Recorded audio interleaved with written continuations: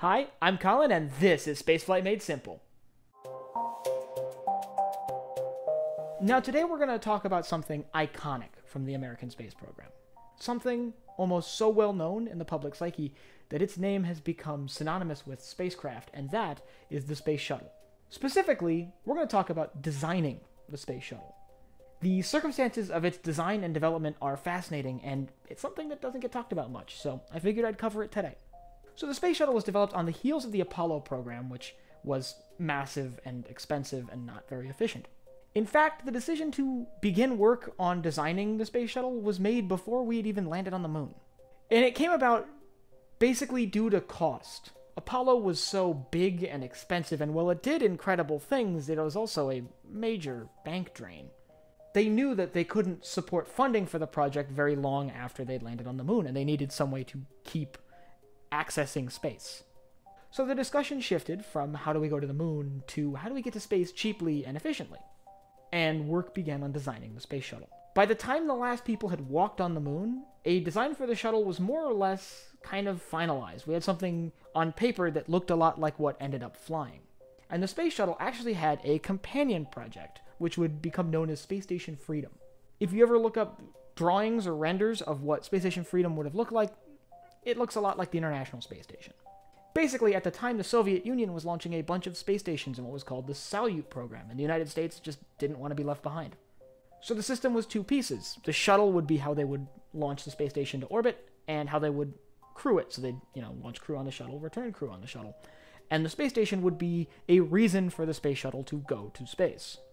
But there was a bump very early on when the space shuttle was funded, but not the space station. The decision was made to simply cut funding for the space station part of this program and just develop the shuttle. Still, development continued. The shuttle, by this time though, was behind schedule. They kind of intended it to be ready to fly in the late 70s, and by 78, they hadn't even flown a prototype to make sure that it could fly properly and land properly. And, on top of that, clock was ticking. Skylab, which was launched in the early 70s, was decaying, its orbit slowly dipping lower and lower into Earth's atmosphere, and eventually, by 1980, it would burn up. One of the ideas for one of the early missions the shuttle could fly was to rescue Skylab, basically to strap a rocket booster to it so it could be boosted back up into a higher orbit. Things were too far behind schedule to allow that to happen, and in the late 70s, Skylab burned up in the atmosphere. In 79, the shuttle's full-scale prototype glider was tested, the Enterprise. Now, the Space Shuttle Enterprise is not a full space shuttle, but is instead an aerodynamically identical model of the shuttle that would be released from the top of a Boeing 747. The crew on board would then guide it down to the ground, making sure that the shuttle's sort of design was appropriate for landing in a glider form onto a runway. There were a few plans in the early stages to convert the Enterprise, the sort of test vehicle, into a functioning space shuttle and launch it into space. However, those plans never really came to fruition. Instead, the first shuttle launch took place on April 12, 1981, exactly 20 years after the first human spaceflight. This is actually the first and to date only spacecraft NASA has ever flown that never had an unmanned orbital test flight. The first time the shuttle went to space, there were 2 crew members on board. This was due to the complex nature of the shuttle and the fact that it really couldn't function properly in its entirety without crew on board. Luckily, STS-1 was a success. The shuttle flew magnificently, went up into space, orbited a bunch, came back, and landed.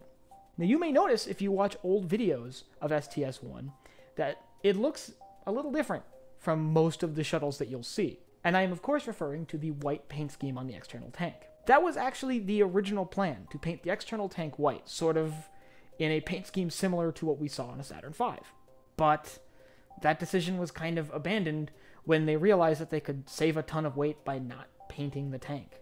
And by the way, that's not for aerodynamic reasons, it's simply the weight of the paint. So by STS, I believe it was 4, they had ditched the white tank for the orange external tank that we're also familiar with that flew all the way through to the end of the shuttle program. If you want more information about the Space Shuttle, I actually am doing a whole series here covering America's last manned spacecraft, the Space Shuttle. So if you want to be kept up to date on when the next videos in this series come out, head down below at the subscribe button and the bell icon so you can get notified. Also, if you have any questions about the Space Shuttle or about spaceflight in general, leave them down below in the comments, and I'll try my best to answer them there, or who knows, it might be the topic of a future video. So for Spaceflight Made Simple, I'm Colin, and I will see you next time.